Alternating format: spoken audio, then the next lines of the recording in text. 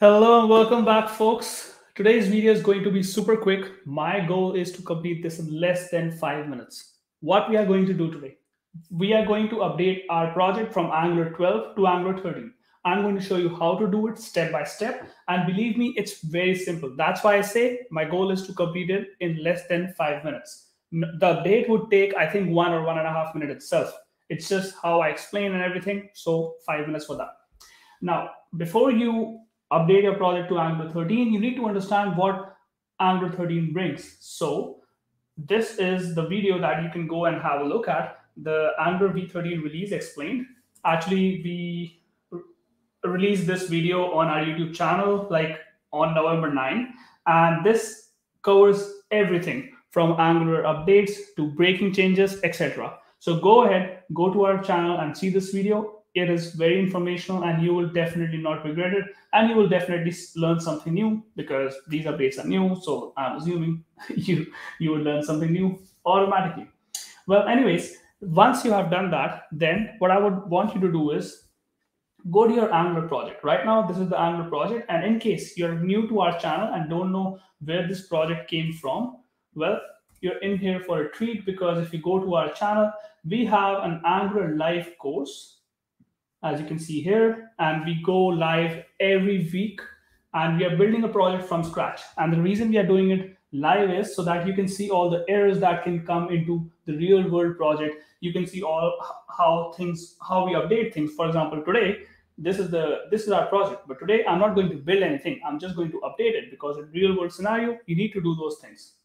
And last but not the least, when I'm stuck, it will not be a polished video where everything works. When I'm stuck, I will search for things online in front of you so that you can also learn from me how to Google search and how to debug your applications and find solutions. So that is the goal. That is why we are doing it live. That is why we are putting ourselves on the spot. And now going back to the Angular project. So let's stop this. Let me increase the size. Let me know if the size of the text is big enough or not. The first thing we need to do is we need to run ng update. Now, it doesn't matter if your project is in Angular 12, 11, 10, doesn't really matter. Ng update will help you update your project in the way it is supposed to update.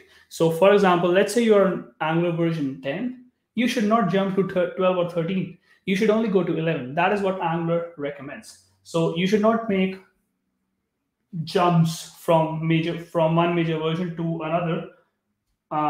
You can just do 12 to 13, 13 to 14, but not 12 to 14. I hope you understand what I mean. And now it says we need to update 4 things: Angular CDK, CLI, core, and material. Now there are multiple ways to do this, but my favorite is just write ng update after this. And then first of all, copy CLI. Then I'll just copy all of them one by one. So either you can do all of them separately or you can do all of them together. Now, because I have, sure, Jasraj, we'll make a video on Vue 3 as well, for sure. Why not? But Angular is still better than React and Vue. Anyways, coming back, ng update Angular CLI, Angular core, Angular CDK, and Angular material. And now, this is optional, but I like to add a flag minus capital C. What that means is basically that this is a Git project that I'm using, and I want Angular to generate automatic commits. So let's see what happens. I'll do -C. And in a few minutes or seconds, depending on how long it takes, the Angular project should be updated. And we will rerun it once it updates, and we'll see if it made any changes, and we'll see also the commits that it make. So package successfully updated, found dependencies, updating package.json. This should take a couple more seconds, I think it should take 10 to 15 seconds, and then we will see what changes did it make.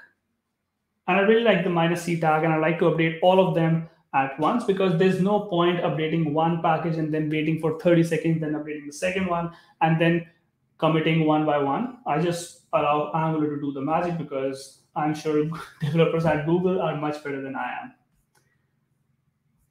Let's see. Once I do the commits,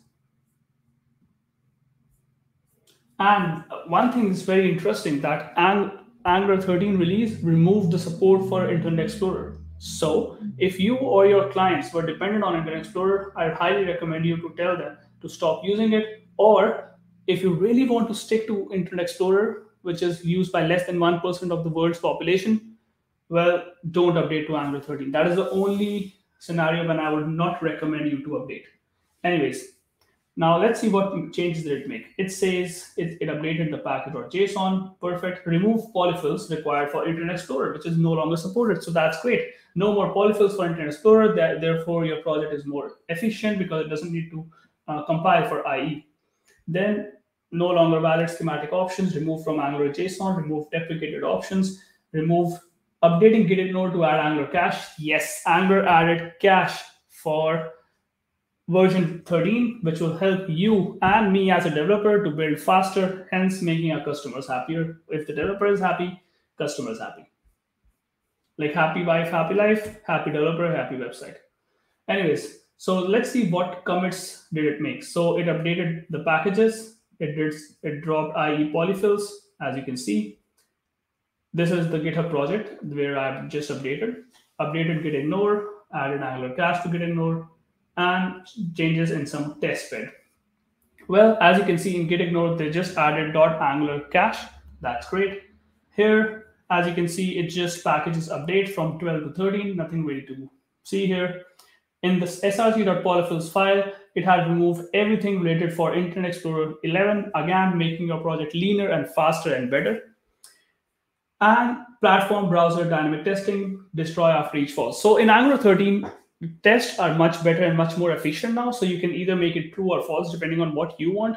What they have added as a feature is that if your tests are dependent, your test would build from scratch. So if your test 2 is dependent on test 1, well, it will run automatically once test 1 is complete, and it will run from scratch as if it was a new application, making your test even more independent and more reliable.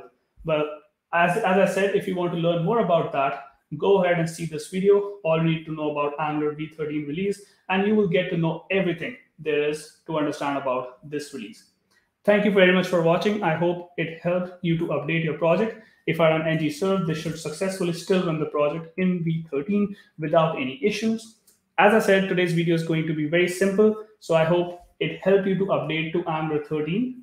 In case you're wondering what is the next video, in the next week, well, we have more things planned for you. In the next week, we will do Angular project with Firebase.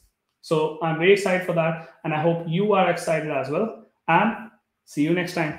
Bye.